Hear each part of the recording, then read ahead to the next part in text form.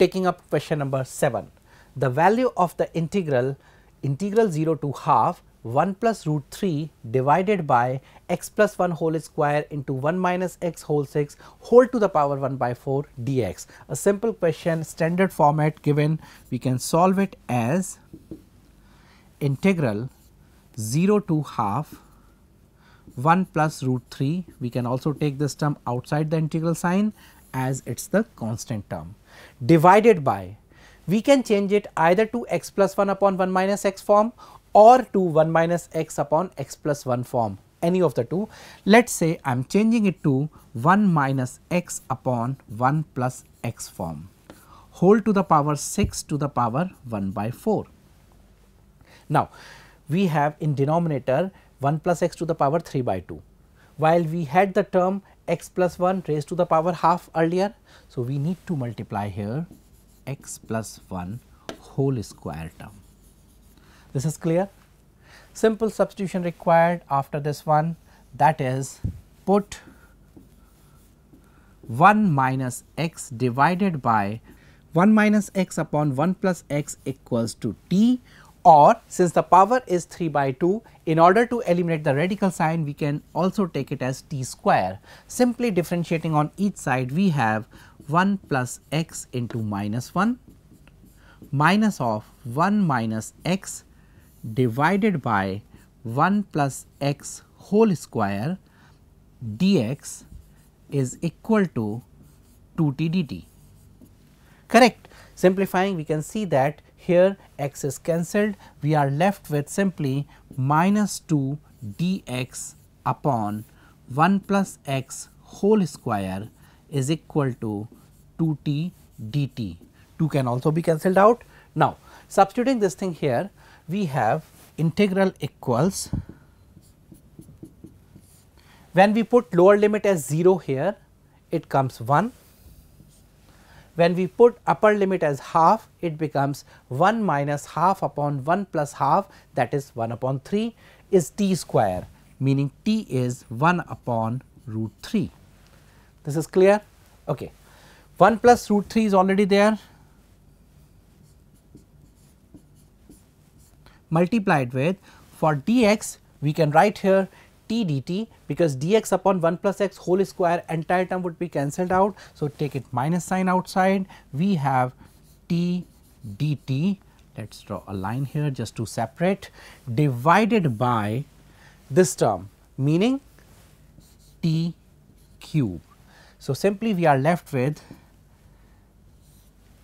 t is cancelled, meaning dt upon t square, its integral is minus 1 by t, minus is cancelled. So, it is 1 upon t under the limit 1 to 1 by root 3. The term 1 plus root 3 is already there in multiplication as it was written here. When you substitute the values over here, you observe the result as 1 plus root 3 multiplied with root 3 minus 1, or simply 2. So, this is clear. So, right here the answer for this question comes as 2, right. Moving to the next question, that is question number 8. Okay, question number 8, one standard question from matrices and determinant. Let P be a matrix of order 3 by 3 such that all the entries in P are from the set minus 1 0 1.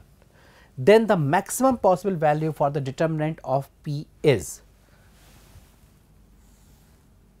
This is the standard question, the result comes out as 4 simply, but if we try to get it, how we are getting the solution set, let us take A11, A12, A13, A21, A22, A23, A31, A32, A33, correct. Now, determinant of submatrix of order 2 when you take, you find the possibilities like A21, A22, A31, A32, or A22, A23, A32, A33. third one A21, A23, A31, A33. So, if we put the values like 1, 0, -1 in it, we can see maximum possible value for these terms comes out as 2 or minimum possible value as -2, because there is a possibility in the process of solution minus and minus becomes plus. So, we can see +2 or -2 when we take the values for this 2 by 2 term, that would give us possibly the maximum possible value. You put here 1 1 and 1 and -1, then you get the result 2. It appears like it can give me a solution as 6, but it is not the case, because when you write combination for any 2 as 2 and 2, the third instead of giving 2 will automatically yield result as 0. So, only possibility comes out for the maximum possible value